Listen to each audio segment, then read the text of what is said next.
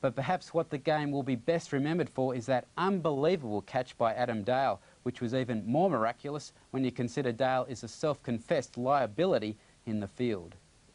Really, I think if Ian Healy doesn't gamble, he's going to go down. He might go down gambling anyhow. In the air, there's a man out there. He's coming around. He's going to get close to it. Oh, what a ripper! That could turn the whole game.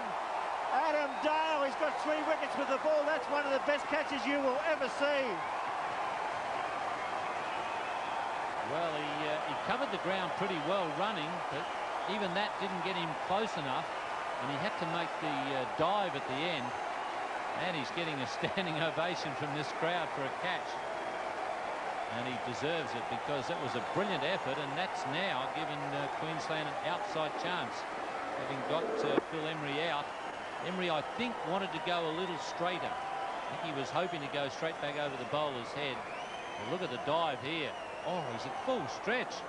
What a catch, and to hang on to it as well is a brilliant performance. 8 for 219.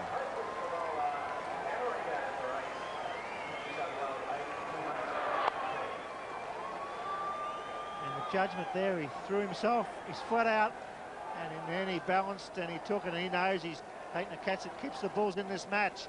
The first time that Emery's gone in the air and Dale doesn't let his bowler down, and are they a happy lot? This is what one-day cricket's all about, the skills of the players.